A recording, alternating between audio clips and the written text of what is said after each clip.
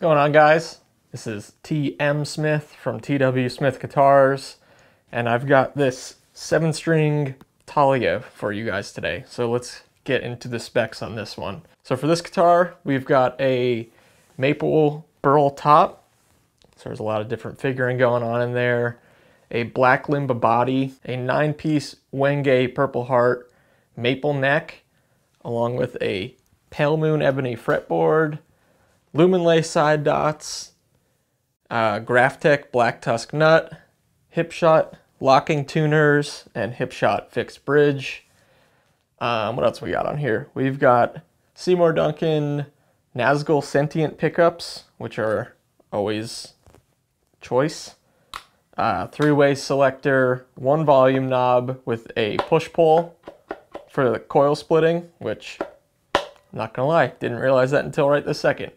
And then as far as scale length goes, it is a 27-inch scale guitar with 24 stainless steel frets. And for this demo, I'm in D standard with a low G, and the signal chain is just me into my Kemper running a 6505 profile from STL Tones, into a Graphic Nature Audio Cab IR, straight into Logic. So nothing crazy going on there.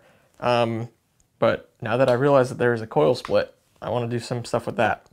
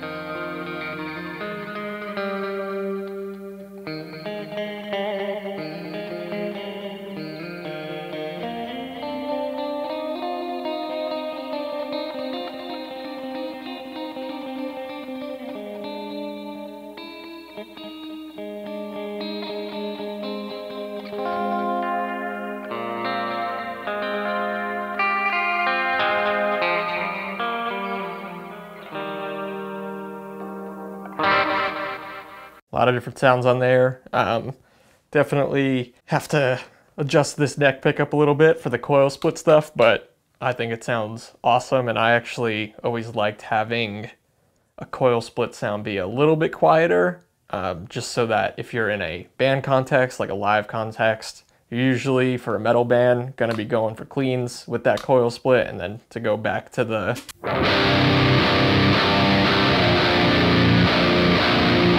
So you got your coil split.